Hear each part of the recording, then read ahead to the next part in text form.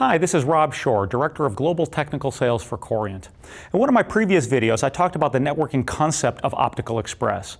In that video, I focused on what Optical Express is and the benefits that can provide to a network. And those benefits include everything from capital expenditures, lowering the overall cost of the network, improving the operational efficiency of the network, just making networks easier to operate, dramatically accelerating service activation, turning up services much more quickly in the network, and improving network reliability, both from mesh restoration capabilities and from reducing the number of times people touch the network.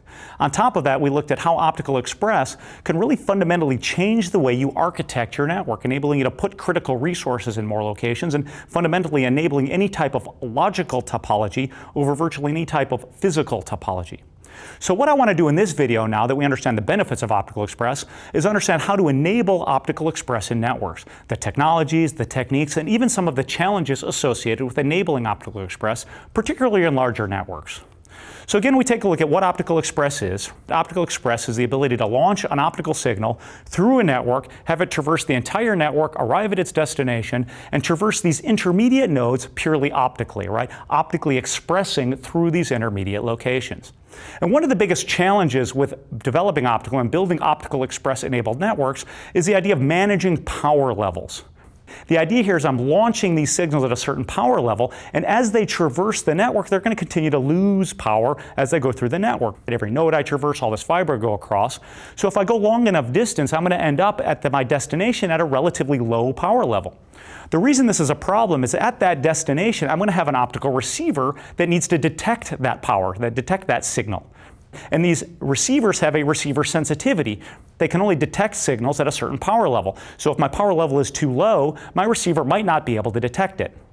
So one way to overcome this problem, this challenge, and enable you to transmit signals further across the network and even optically express through more locations is a technique called optical amplification.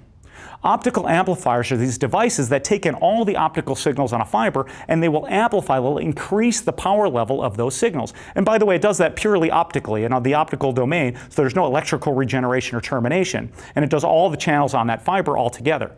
And the idea now is I can go to a very low power, very long distance, install one of these optical amplifiers, and it'll raise the power level back up again to make sure it's within the range of the receiver, so it's above the receiver sensitivity level.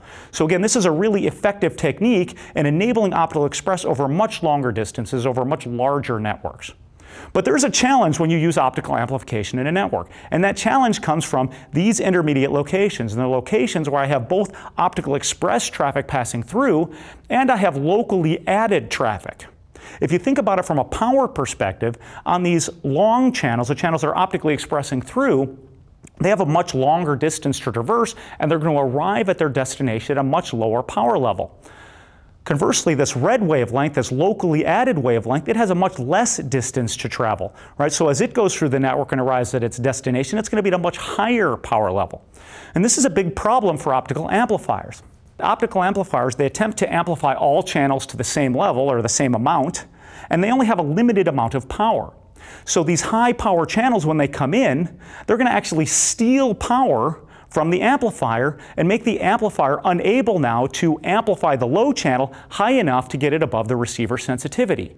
And this is it's actually a pretty nefarious problem here, because I could turn this purple wavelength up and it's all good to go. I have the amplifier up there, the amplifier is working fine, the purple wavelength and that service is running no problem. A few months later I can come in and a different group of people can go in and install this red wavelength, and they're going to go in and turn that red wavelength up and they're going to get it up and working, it's all fine, and they walk away and they're all happy. But that red wavelength is now going to steal the power from that amplifier, and it's going to actually cause the purple wavelength to stop working. So these people turn up the red wavelength, they go home, and now a person in the operations center is going to say, oh no, the purple wavelength went down. And they're going to have to do a whole troubleshooting exercise to figure out why the purple wavelength went down. And the reason it went down is because this red wavelength is stealing the power from the amplifier. So as I hit this amplifier, it's very important for these amplifiers that before channels hit them, they're balanced as accurately as possible. You need to make sure that all the power levels of all the various channels coming in there are as close to the same power level as possible, because that way the amplifier can raise all of those signals back up again to a point where the receiver can detect them. And a good analogy about that, by the way, is if you think of like a crowded room with a bunch of people talking, right? If they're all talking at the same level, you can amplify that signal to pick up all the individual conversations. But if you have one person comes in and starts talking really loud and drowning out all the other people, even if you amplify those signals, you're going to amplify the loud person as well, and they're going to continue to drown out everybody else. So again, before I apply amplification to optical signals, I really need to make sure that those signals are basically the same level or as close as possible. So if this is what I'm trying to achieve, how do I go about doing that? Well, the problem occurs right at these intermediate locations where I have both express channels and add channels. And this is where you're going to want to attack the problem. What you need to do to enable optical express in a network is to go to these locations and balance the express channels and the add channels. Now, this does only apply to networks with amplification, right? If I can reach my destination without any amplification, I don't need to worry about power balancing at all. But as soon as I put amplification anywhere in the network, I need to make sure at these locations that I'm balancing my express channels and my add channels, and this is where you want to attack the problem. And by the way, this also goes to the same point where if I don't have express and add channels at the terminal points of the network, where maybe I only have add channels, I don't need to worry about power balancing here because all the channels are launching into the fiber at the same power level. It's only at these locations where I have express channels and add channels. So again, this is where you want to attack the problem. You want to use techniques to ensure those channels are balanced before they hit the fiber, so they arrive at the amplifier at close enough power level so that it can amplify it and no individual channel is going to drown out the other ones.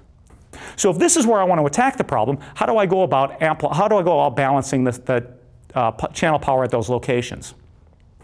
Well, really there's only two techniques, right? Two techniques. I'm trying to balance the express to the add. And those two techniques and those two technologies are attenuation, essentially going to these add channels and installing an attenuator that's going to bring down the power level of the add channel to make it match the power of the express channel. So again, I'm launching into the fiber at the same power levels.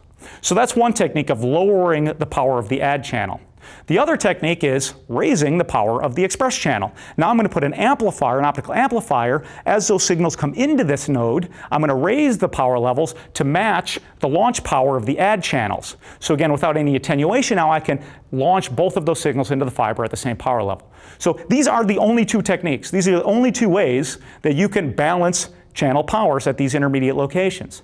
And of course, each one of these options comes with its own set of pluses and minuses. And let's take a look at the attenuation option first and look at its pluses and minuses. One of the best benefits of the attenuation option is that it can be very, very cost effective. Especially on a per channel basis, it can be very cheap, especially if you're using these fixed attenuators. Those can be tens of dollars. So extremely cost effective. But even if I'm using automated attenuators, they're still relatively cheap on a per channel basis. So especially for networks that don't have a lot of wavelengths, this can be an extremely cost effective option. Another benefit of doing this on a per channel basis, of putting attenuators per channel, is that I can then fine tune the attenuation for each individual channel, and that enables me to better ensure that my channels are all launching at the same power level because I can customize it on a per channel basis. So I get much better power balancing capabilities when I do this on a per channel basis. Of course, that same benefit is also a negative, right? Because I'm doing this on a per channel basis, it's going to be much more operationally intensive. Every single time I turn up a new channel in my network, I need to understand what kind of attenuation I need. I need to buy the attenuators. I need to install every attenuator, right? So it's just dramatically more manually intensive. And that also, by the way, can have an impact on cost as well. Because I'm doing this on a per channel basis, yeah, if I use fixed attenuators, no big deal. I mean, $10, this is not going to hurt the cost of a network. But if I'm using automated attenuators, and I have to do this every single time I turn up a channel, as the number of channels grows in the network, it can also escalate pretty significantly, and in some cases rapidly, the cost of the network. So that's one issue. Another issue is, of course, what I'm doing here is I'm lowering the power level of the signal. I'm actually now launching into that fiber at a lower signal level. I'm going to the least common denominator. Because I'm launching at a lower power level, it means I can't go as far before needing additional amplification. So too much attenuation can result in a significant amount of additional amplification, which costs more money, which actually offsets the benefit of the low cost. So again, it can definitely be cheaper up front, but too much attenuation can result in a much more expensive network overall. One other downside of attenuators is because I'm doing things only on a per channel basis, they don't really have any kind of network visibility. So they don't understand what any of the other channels are doing. They don't understand any of their network conditions. So if for some reason I need to change the amount of attenuation that these devices are providing, I really have to do that manually. Even with automated attenuators, they'll attenuate to the level you want them to go to, but I have to manually tell it what level I want it to be. So if I have changing network conditions, I need to constantly be monitoring my network, recognizing when changes need to occur, and then instructing the network or even manually swapping out attenuators to ensure that everything stays balanced. And again, this is a particularly nefarious problem, again, also, like I mentioned before, because this wavelength, right, if I don't do this properly, it's not just a matter of this one wavelength going down. If this wavelength gets out of whack, it can start stealing the power of the amplifiers, bringing other wavelengths down. So, right, so not only is it a manually intensive scenario, a solution, but it also really can have very profound and significant impacts on the network, really having network-wide traffic implications. So again, you have this very manual-based process that needs to constantly be monitored. And as I mentioned in one of my previous videos, one of the biggest sources of failures in a network is human interaction. So this is one of the other big negatives of the attenuator option is it is very manually intensive. And anytime you have people making changes to a network, it's an opportunity for more service failures. And again, I just mentioned, it's not just a matter of the one service going down, it can bring other services down in the network as well. So those are the pluses and minuses of attenuation, of using attenuation as a mechanism to balance power levels. The other option now, the amplification, it also comes with its own set of pluses and minuses. One of the best benefits of amplification is that these amplifiers that I'm going to put in place, they typically amplify all the signals on the fiber, meaning I only have to do it once. I plug it in once, it'll amplify the first channel. As I go to add additional channels, I don't need to add any additional equipment. The amplifier will just keep amplifying all those signals across that fiber at the same time. So again, it can end up being dramatically operationally simpler, especially as my network grows. So that's a very significant benefit. One of the other benefits, of course, along with this is that I'm providing amplification. So I'm actually raising the power level of the signal. So I'm launching into that fiber on the other end there. I'm launching at a higher power level. That means I can now go further without needing even more amplification. So it can actually reduce the amount of additional amplification required. Remember, with attenuation, I'm launching at lower power levels, resulting in more amplification on the other end. So this is one thing, right, is that it works for any number of channels. The other benefit of this is that these amplifiers, these are active components. They've got circuitry and software and the power. So they're active components, which means I can actually build in all kinds of automation function on there I want as well. In addition to the amplification itself, I can build on things like power monitoring, automatic gain control, integrated management. I can build all kinds of additional operationally simplifying functionality because it's an active component. Of course, because it's an active component is a benefit, but it's also a negative as well, because it's an active component, it's more expensive, right? Active components are going to be more expensive, and these amplifiers universally will be more expensive than any attenuator solution on a piece-by-piece basis. So especially when I have low channel count networks and I only have need a few attenuators, the attenuator solution will definitively be cheaper up front. Now, of course, over time, especially if I'm using automated attenuators, that cost can grow, and I can actually reach a crossover point where attenuator options end up being more expensive than amplifier options. But there's no question an amplifier-based solution is going to be more expensive day one than an attenuator-based solution.